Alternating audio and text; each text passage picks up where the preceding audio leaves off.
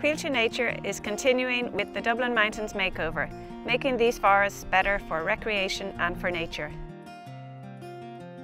This is a long-term project, and today we're going to show you some of the progress on one of our R&R, or Remove and Replant, sites here at Ticknock, the most visited of all Coillte forests in Ireland. Here's one of our areas where the commercial spruce plantation was felled last year, and the wood was sent for processing into different timber products, such as for building houses.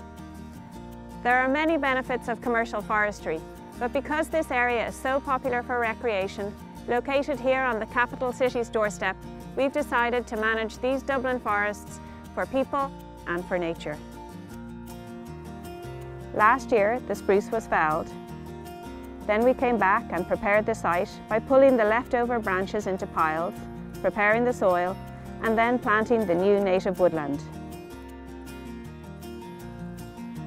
It's called a pioneer birch woodland, and we've planted a mix of downy birch, Scots pine, sessile oak, rowan and holly.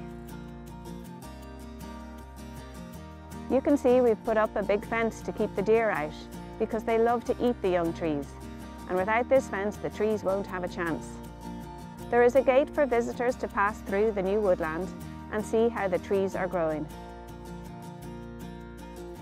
The new trees are growing really well in their first growing season out on site.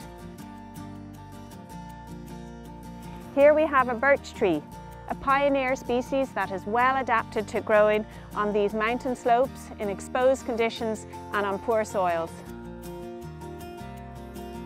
There will be more R&R operations taking place across the Dublin Mountains as part of the makeover. So when you're out for your walk in the hills, look out for these areas of new native woodland. In the long term, this will create a mosaic of biodiverse habitats and beautiful autumn colour across the hills.